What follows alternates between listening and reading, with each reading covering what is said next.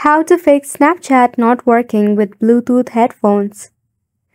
Open your phone settings. From this list, you have to scroll down and tap on the option of Apps. Then tap on All Apps.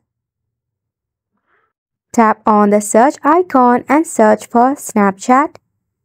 Now, firstly, force stop the application and tap on Storage and Cache. Clear the cache. Then clear the storage if you want to.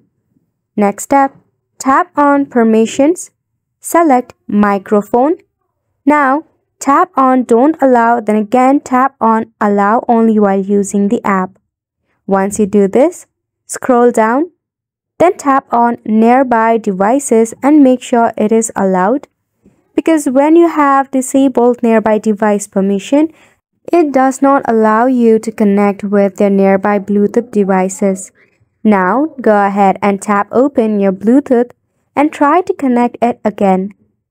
If it does not work, open your Play Store and search for Snapchat. Right here, search for an update. If there is no update, simply uninstall the application and reinstall it once again. By that, your problem must be solved. And that's pretty much it for this video as well. Thank you so much for tuning in.